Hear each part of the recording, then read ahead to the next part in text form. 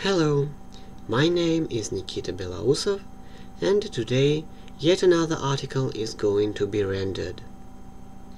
The headline of this article is "Drug Brings Remarkable Improvement for Boy", and it's written by Elizabeth Cohen, a senior medical correspondent for CNN. The article is concerned with the story of a severely ill 7-year-old boy who was treated with an experimental drug called brincidofovir. The purpose of the article is to raise awareness of such certainly vital problem as experimental drug use in patients who cannot get better any other way.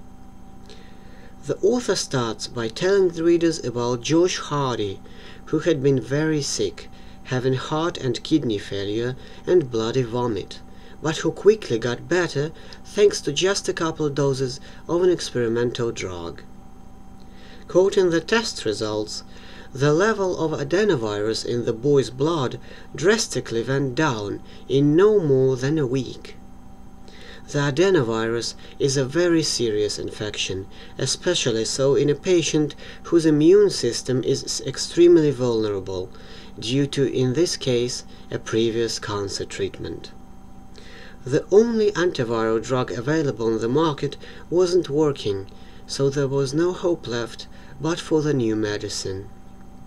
At first, Chimerix, the company that makes the drug, refused to give Josh the treatment, and it took a lot of mass media and social media pressure to work out a way so that the boy could have the experimental drug. The author underlines that drug companies are usually not allowed to use patients as study subjects, so every case has to be a pure charity work. Thankfully, the Food and Drug Administration allowed Chimerix to use data received from Josh and the future adenovirus patients as part of the FDA application, which will help the drug to get to the markets a lot faster.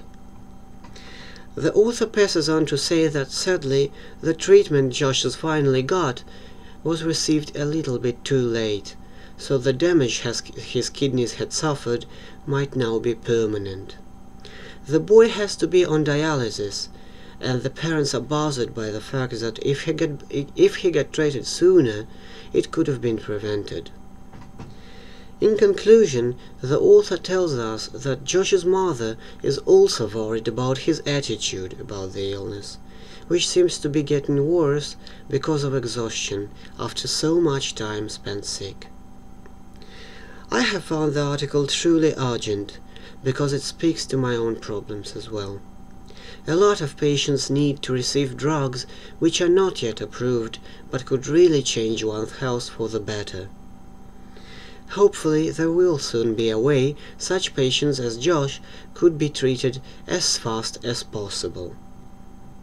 The article is pretty expressive, as it has all the important information for the reader to get into this topic delivered in a compact way.